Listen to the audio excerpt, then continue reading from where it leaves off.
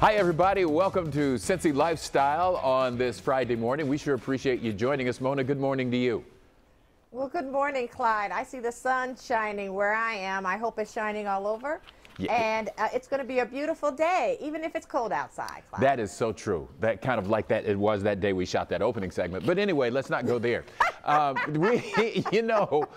We're still talking about the inauguration. And one of the things that came out of it was a meme, which is kind of a thing that gets copied and maybe altered and doctored up a little bit and made fun of on the internet.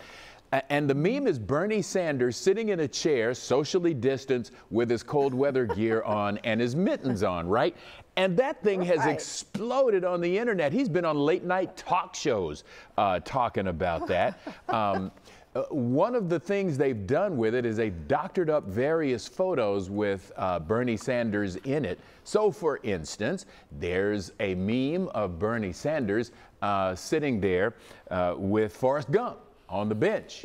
Remember that scene when he was sitting on the bench? I sure do. Yep. And then there's another one, which is my personal favorite, of Bernie with the Golden Girls.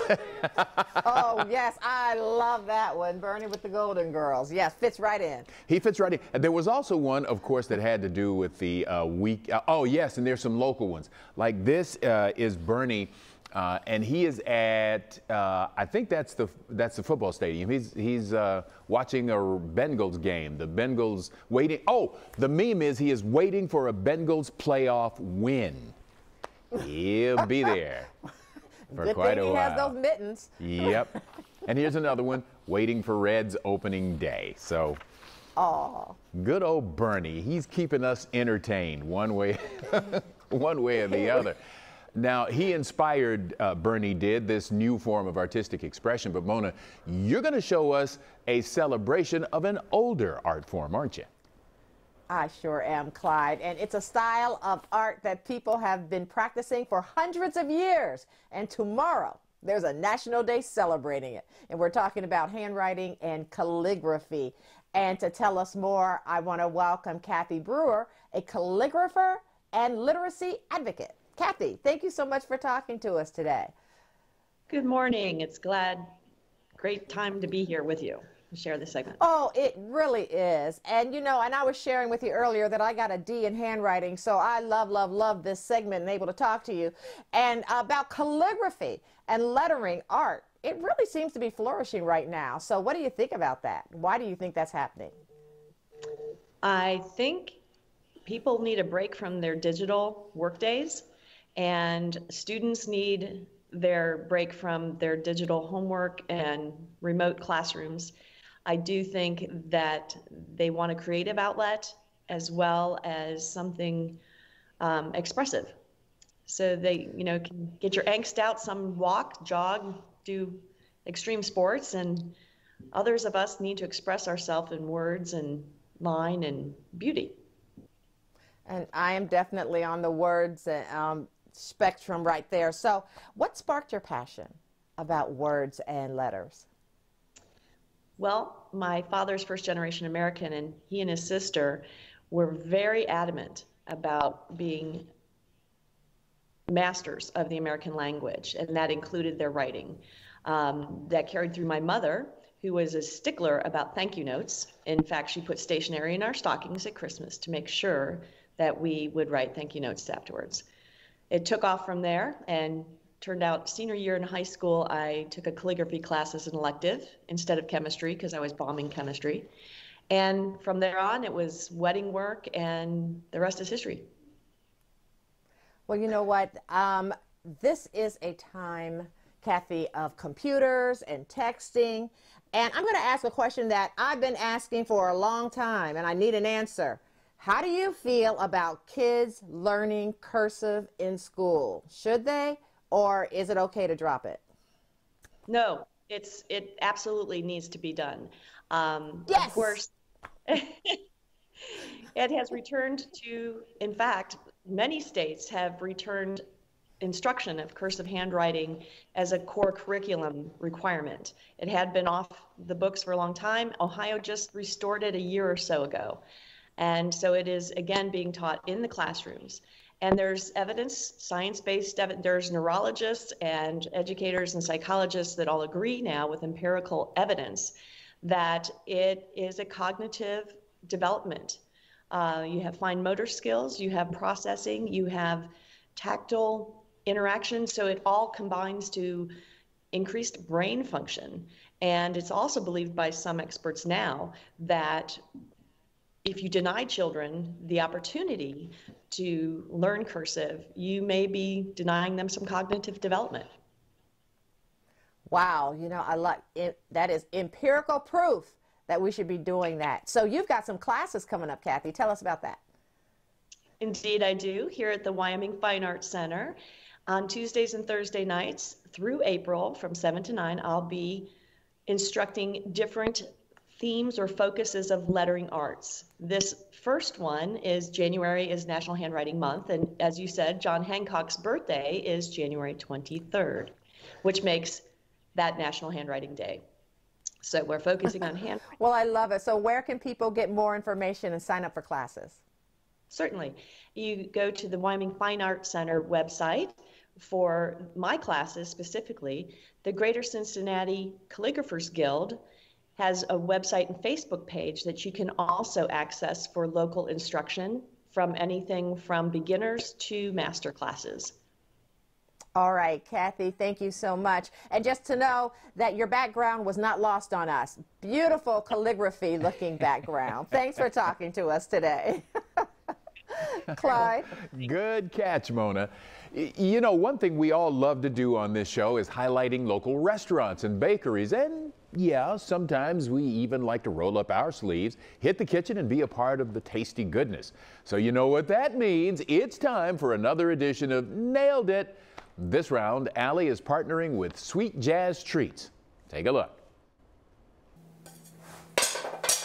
Take two. Welcome to the Cincy Lifestyle Kitchen for another segment of Nailed It. You may recall we've already visited a couple local bakeries to challenge ourselves at their sweet treats. And today we are going to be working with Sweet Jazz Treats to remake a drip cake. Let's bake. Sweet Jazz Treats. It's a custom bakery owned and operated by Jasmine Davis out of Newport, Kentucky's Incubator Kitchen. Jasmine makes a wide variety of baked goods, from custom cakes to cupcakes, cake pops, cookies, dessert jars, you name it. And this 3-tier cake challenge has layers of complexity that will put us to the test. Step 1. Add ingredients into the mixing bowl. I consider preheating the oven step 1. And we take the cup, and we take the egg, and we crack the egg, and it goes like so. Oh wait, I forgot to add the milk. I really hope I hit the pan. We got 1, 2, 3. Whoa, those puffed up. Oh my gosh. Is that supposed to happen? You must be kidding me. My cake has a little awning. There's a lot of space here. And number 2, it looks like a giant burger. Icing is like concealer, but for cakes. No one will ever know. Or foundation, depending on how much you cake it on. Oh, that was bad. I can tell you this isn't right. Oh my God! She said, cut the bag, cut a hole in the bag. There was already a hole in the bag. You know, I thought this was gonna be one of my best cakes, and I really have proved myself wrong. It is the moment of truth, the big time reveal. Are you ready? I'm ready. Feel free to lift the box. Oh, I'm so nervous for you. OMG. What did you do? Don't go easy on me. Presentation wise, this is not a sellable cake. This is your Valentine's cake. This is your breakup cake. Yeah, this is your breakup cake. That's the Valentine's Day. So this cake, I would give maybe a 3 for effort. I don't care if they're pinpoints. This could be pinpoints. For a 3, but the look inside and the taste inside with the layers is definitely a good 8. Yes. So I got a 5.5 out of 10. 5 out of 10. I think I nailed it. Yes, I you nailed did. It's about what's inside that counts. It does. It's got all some about edge. the heart. Edge, I like character. it. Yes, it does. Nailed it. I love it. So Yes. what is the one thing that you want people to know about Sweet Jazz Treats?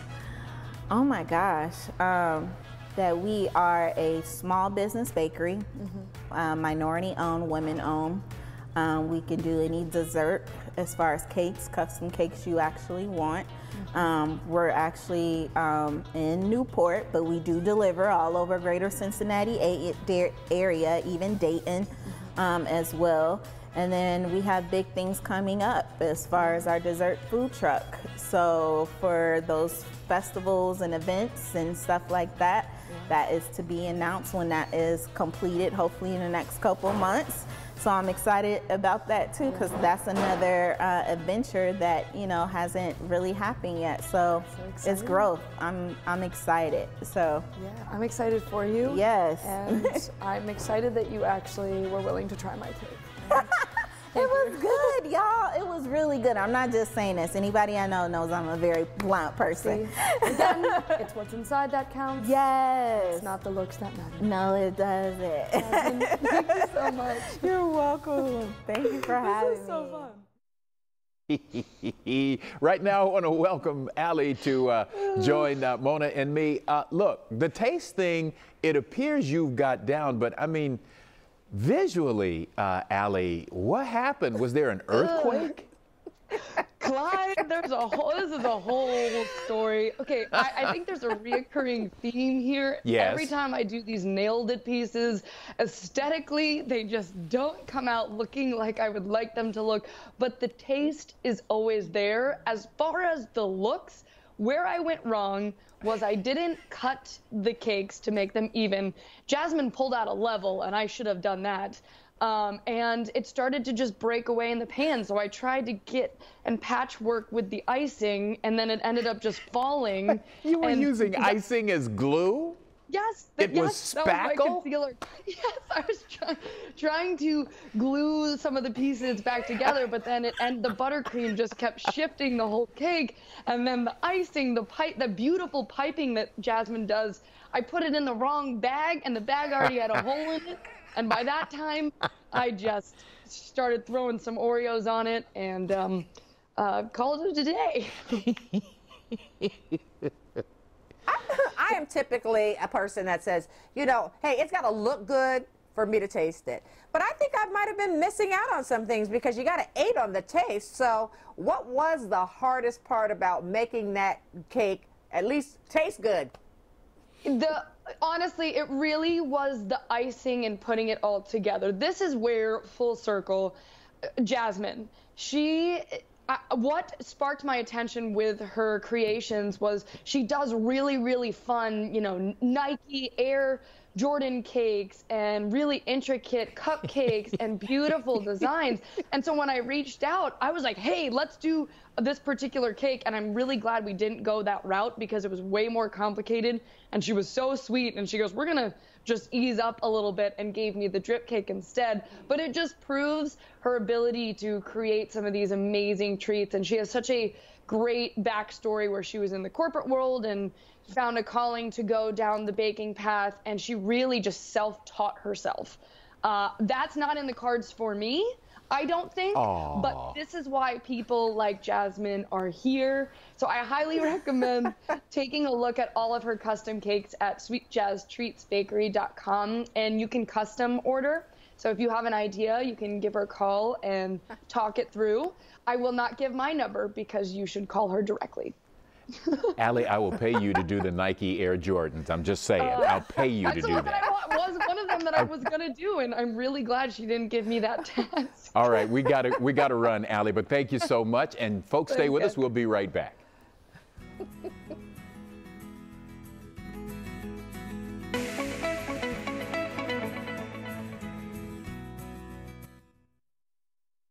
Welcome back. As we mentioned earlier in the show, we love celebrating national days and months, and we've got another one for you to celebrate, National Soup Month. We've got a true foodie to help us get through this cold winter season with some soup recipes, and he is here with us right now, the one and only food enthusiast, Donn Paul. Donn, thank you for joining us today. Hey, I appreciate it. Soup everybody loves soup. Matter of fact, there's 10 billion bowls of soup are consumed in a year. 10 billion. Is that crazy? But do you know the #1 most popular soup out there? I'm going to say chicken. You're exactly right. Chicken noodle. Now, I'm going to show you a recipe that has nothing to do with chicken noodle soup, but nevertheless, that is the #1. Okay, tell us what you're making for us today. You know what? We're going to make a very simple, it's kimchi beef noodle soup. But the thing, the basis of soup is, why not have some nutrition and everything? Our base is going to be Lona Life. Lona Life is a bone broth, and it has different flavors. And bone broth, just to remind everybody out there, it's great for the gut, great for the hair, great for the skin. So if you're going to enjoy some soup, go for nutrition. So we're going to start with just plain old, I have a brick of ramen noodles. You can use any noodles, but they're cooked, and you're going to add it to your pan. And you're going to add, again, the Lona Life. It's very simple. It's powder. You're going to add that in. And then we're going to want to add 2 cups of water. Stir it up a little bit. Now, we're going to have some beef in there. You can use beef strip. I'm using ground round. You're going to put that in and mix it on up. Of course, you'll be heating this up. Sure. And kimchi. Kimchi is really unique, and it's this great flavor. It's cabbage. Actually, it's Napa cabbage and radish among spices, but that's going to give it some good flavor too. Now, as you make this up and heat it, this time of year too, you go in the grocery store and the produce, you're kind of fighting with getting really fresh produce. I love Cairns. Cairns Natural. What they do is freeze dry your veggies and fruits, so they're great for kids and everything, but I'm going to use freeze dried peas. Loses no nutrition when you freeze dry fruit and veggies. You lose nothing in nutrition. So you're going to add that, and you're going to heat it about 15 or so minutes. And the beauty of this is it's quick. It gives you about, if you're really hungry, it's going to give you more than for one person, but it's really quick and tasty. And you're going to just scoop it out in a bowl once it's cooked a little bit. Now, the other kick to this, which is kind of fun, is you're going to put a fried egg right on top. Oh. So it's kind of a fun little thing. It's a nice hearty soup, and it's different than our classic chicken noodle soup, which we all love and have our favorites. So it's a different look. All right, Donn. Hey, man, you've walked us through this quite beautifully. So let's help people connect to this recipe and others like it from you. How do they get in touch with you to get more information? I use this recipe from lonalife.com. You go there. Cairns actually has recipes on their site too. Shop Cairns naturals.com. You can go either place, get great recipes, and really experiment with the soups, because this is the time of year to do it when it's a little brisk outside. Absolutely. Donn, thank you so much for joining us today. Thank you, and happy soup day. Thank you, sir. You as well. Mona? Taking care of ourselves and our family is more important now than ever. So to help us stay well and healthy from the inside out, lifestyle expert Megan Thomas Head, who is here with us to say and show us some great products for looking and feeling our best selves in the new year. Megan, welcome. So what do you have for us today? Good morning. Happy New Year. Yes, I've got some awesome wellness products, a little wellness 101, if you will. And let's start with a brand that parents everywhere go crazy for. It is Mommy's Bliss. They're a mom-created brand. They've been around for over 20 years creating supplements for babies, kids. They've got a new mom line, a new kids sleep line. Today, it is all about immunity support for those kiddos. So we've got the Mommy's Bliss organic elderberry drops and the kids elderberry gummies. Now the drops, these are good for ages 4 months and up. It's going to offer that immunity support like I mentioned. It's got organic herbs, extracts, prebiotics, vitamins packed in. The gummies, which are extremely delicious, these also offer immunity support. Now, these are good for ages 2 years and up. It's going to give you that black elderberry, zinc, vitamin C in that. Now, the drops retail for $10.99. You can find them at Target, Walmart, Walgreens, Amazon, and the gummies, $14.99. You can find those on Amazon. Oh, gummies. And even as an adult, I'm not going to lie, I still take gummies. So it's a much smoother, easier way to take your vitamins. And these are actually really delicious because I've tried them. Age is just a number. So what do we have in the middle there? Is that a mascara of some sort? Oh, it is a fabulous mascara. I'm about to blow your mind. Yeah, sometimes with wellness, it means just feeling glamorous too. So I have got the Rapid Glam Eyelash Enhancing Mascara. Now this is from the same company that brought you Rapid Lash Eyelash Enhancing Serum. This is the world's first mask serum, we'll call it. It's got the serum, the primer, the mascara all rolled into one. So you're still getting the same benefits of Rapid Lash with a fiber-infused primer. It's got the blackest of black mascara pigment. And it's also a no clump mascara, which I know us ladies appreciate that. Yes. Yes. And you can get healthier, longer looking lashes in as little as 6 weeks. It retails for $34.95. You can find it at dermstore.com. Love that. And you know, the mascara is such an easy way without having to put on a bunch of makeup to make you feel really, really good about yourself when going out if you don't want to fully glam up. Oh, definitely. So that's awesome. That's the trick for sure. This is an awesome product. Amen. And I see a little bit of moisturizing cream, which is extremely important. Yes. You know, winter means our skin is susceptible to being dry. So Jergens has some great products to combat that. This is the Jergens Ultra Healing Plus Hand and Body Cream. So think ultimate hydration for skin. It helps relieve itchiness and redness from extra dry skin. It's got a vitamin infused formula. So it's got vitamin C, vitamin E, vitamin B5, a plant protein complex packed in as well. Retails for $7.99 and you can find it at Target.com, Walmart.com, and of course on Amazon. Again, where can people find all these great products? For all of this and so much more, you can go to bourbonblondeblog.com and follow me on Instagram at Megan Tiffany. Awesome. Megan, thanks for taking the time. Thanks so much for having me. And that is Cincy Lifestyle for today, January 22nd. Thank you so much for joining us. We'll see you on Monday. Make it a great day. Thanks for watching our video. And if you liked what you saw, hit the subscribe button. You can also check out full episodes of the show you've never seen before or watch your favorites again and again. And as always, we love to say it, make it a great day.